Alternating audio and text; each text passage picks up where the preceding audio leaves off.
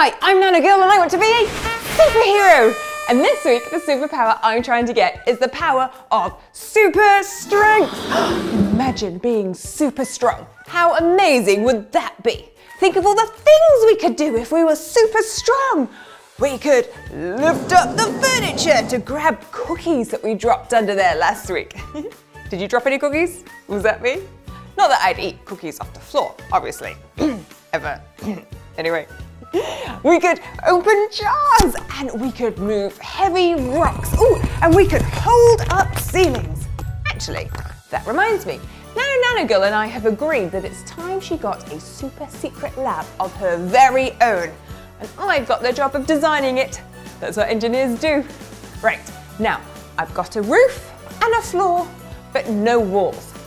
If I was super strong, I could just hold up the ceiling all day. Oh, but that might be really boring after a while, and my arms might get a little bit tired, especially with that heavy nano telescope she's planning to put on the roof. Wonder if I can use my super strength powers to design a really strong structure to hold up the roof of Nanogirl's secret lab. There are lots of different types of strength, and the one I'm interested in today is called compressive strength. So compression means being squashed like under a heavy load, and compressive strength is the ability to withstand a heavy load without breaking. The walls in our houses have to have high compressive strength to hold up the weight of our ceilings without being squashed down. So that's a really important thing for architects and engineers to think about when they design and build a new structure. Not only do they need to think about how much load or weight a material can take, but also the shape of the structure is really important. Have you seen buildings with columns holding up the roof? Columns are long and usually cylindrical, and they can hold up quite a lot of weight. I wonder if columns would be a good idea for Nanogirl's lab. I think I need to test out some different structures to see which one might be able to hold up the heaviest load without collapsing. For this experiment, you will need some card, a ruler, pencil, tape, 3 sheets of paper, scissors, and something heavy. I have some rocks. So we're going to start by taking our card and measuring out 2 identical rectangles. You can make them any size that you like. Mine are going to be 25 centimeters long by 13 centimeters wide. Okay, there we go, cut those out. Now these are going to be the floor and the roof for your lab. Next, we need to make some different structures to hold up the ceiling and figure out which is the strongest. To make this a fair test, we're going to use the same materials for each shape. So every shape is going to be made from a single sheet of paper. The first design that we're going to test is flat walls. So take 1 piece of paper and fold it in half lengthways, and then open it out and cut along that fold to make 2 strips that are the same width. Now you can see that these are a little bit longer than our card. So lay it along the long edge of the card and mark where it meets the corner. Now you're going to fold at that point so you make a corner. Okay, so I've done that for both pieces of paper. We're going to set these to one side. The next design we're going to make is a triangular column. So we're going to start with a fresh sheet of paper. Now fold it so the 2 short sides meet like this, and then do that one more time, and then fold it in half the other way. When you open it out, you should have 8 rectangles. 1, 2, 3, 4, 5, 6, 7, 8. You're going to cut this paper in half lengthways. So now you have 2 strips, each of them with 4 folds. Now make sure that your top fold and your bottom fold both fold inwards. And then you're going to want to make a triangle shape. So you're going to bring them together, and then you're going to create one of them as a tab and fold it into the other one, and then take them together. Okay, so now we have 2 triangular columns. We're going to put those aside next to our other ones. And finally, take your sheet of paper, we're going to make a circular column. So fold it in half again, lengthways, and cut down the middle line.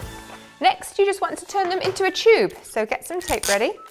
So you want to roll them into a tube, and if you can, try and make them about the same diameter as your triangle. And then tape it. There you go, and then just do that for the other one, so you've got 2 tubes.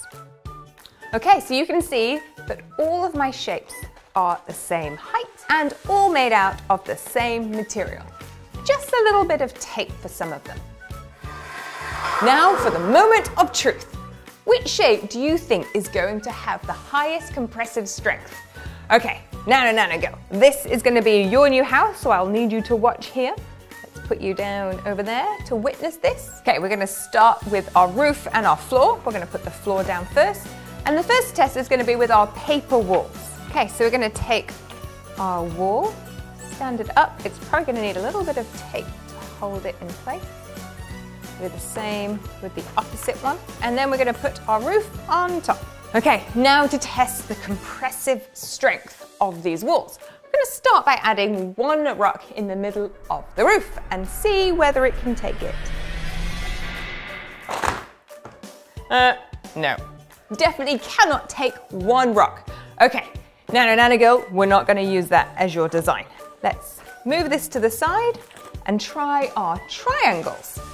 So I have a triangle here and a triangle here. We're going to put those on the floor. We're going to put the roof on top. Let's try the same rock. Ready? Can hold it. Okay, so that's pretty strong. What do we think about another rock? Ready? Oh no! Can't take two rocks. So it was better than the first experiment, but definitely not a two rock type system. Okay, take our cylinders and we're gonna put them on our floor. We're gonna add the roof on top. Let's go with rock number one. Take it. What about two rocks? Are you ready? It can take two rocks. Yay! That's more than our triangle one could. Rock number three, what do you think? Yes? No? Ha ha! Three! That's three rocks! Oh, well, three and a bit. Well, it shows us that the ancient Egyptians were onto something thousands of years ago. And theirs is so good that they are still holding up some structures today. I wonder if these columns will last a few thousand years too. What was that, Nanogirl? Probably not. Why? Because I built it. Yeah, you're probably right. Okay, I hope you all had fun building and testing your lab structures. I will see you tomorrow for another super strength experiment. Bye.